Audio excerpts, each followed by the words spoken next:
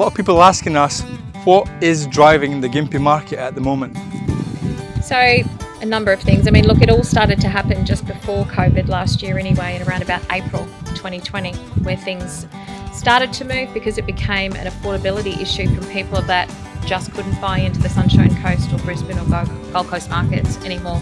So they started looking further north. So we started seeing the population immigration around about then. And then of course when COVID kicked off, unfortunately, but the benefit to the region has been that people have seen the value for money that they can get here, and these gorgeous Queenslanders that you'll see behind us and all around us, they are very, very attractive options for people. They can buy into the market. They've got large blocks to subdivide potentially down the track, but lots of land, lots of space, and that's what this whole region offers. We are over 11,000 square kilometres spread out from the very north of Glenwood and Gunelda out that way, all the way down to the Pomona-Kin border, out west to the Mary Valley, and then we've got out east to Rainbow Beach and Tin Can Bay. So it's a massive region, and we're in a bit of a, what do you call it, John? Springfield Dome. Unaffected from COVID. Touch wood. No, that's not wood. Touch wood. But we've got this beautiful big area around us as a buffer, which is essentially all farmland. So we do manage to stay out of those hot zones. Other things that are driving the market here are huge infrastructure projects. So we've got the highway bypass from Curra to Karoi, and that's also now been approved to go another step further far north to Hervey Bay, is what we've been told.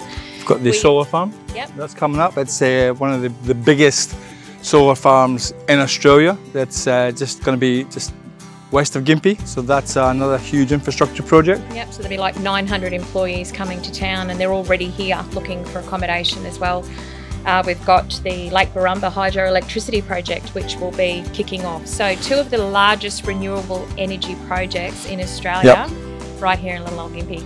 So manufacturing companies are now looking at getting out of the larger cities because of lockdown issues and it affecting their businesses. Manufacturing wanting to come back to Australia, but they need the room to do it. So hello, we've got all the room in the world. The fact that, again, it's still affordable compared to other parts of the country where you can still buy houses for under 400,000 on nice big blocks of land, or you can do established properties with, you know, nice big quarter-acre blocks. We've got house and land packages.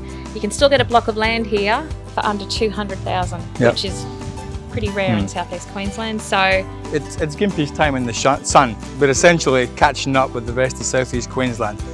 The market here hasn't been as buoyant as what Sunshine Coast has, but now it's just that ripple effect, and it's Gympie's time to shine. So it's a fantastic opportunity to still be able to get into the market, as Janzey was saying, at an affordable price, and just enjoy that growth that's going to happen here. Because once all of those projects are complete or they're nearing completion, you know, we're already seeing the population coming, and more will come as that infrastructure improves. So if you'd like to know more and perhaps get property appraisals, market reports, jump onto our website, enter your details, we'll put you in the database. We have quite often, we will have previews and sneak peeks of properties that don't even make it to the market as well.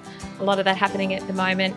So if you want to be in the front seat and you want to get into the market now while you still can. Give us a call, get in contact. We'd love to speak to you soon.